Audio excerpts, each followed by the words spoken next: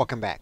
When you are listening to your final recording, even after editing, you may discover that you hear clicks and pops inside of the recording. And you can work to fix these things inside of Audacity. And basically, we want to go through the entire recording and we want to remove any clicks and pops from the recording. So we're going to select the entire recording. And what we're now going to do is we're going to go to the effect area.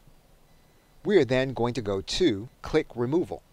Now in most cases the default setting will work to remove the clicks that can be removed from a recording. Now what you can do is you can listen to the preview, and if you determine that the preview isn't quite what you want, you can make adjustments to the default settings. Once you have your click removal profile that you want, you can then click OK. Now in some cases what you may see from Audacity is that there aren't any clicks and pops inside of a recording and that their algorithm actually will not do anything to the recording, and that is the case with the one that we are looking to. And when that is the case, Audacity will give you the error message that says that the algorithm is ineffective on this particular audio. Okay, so with that, thanks, and I will see you in another video.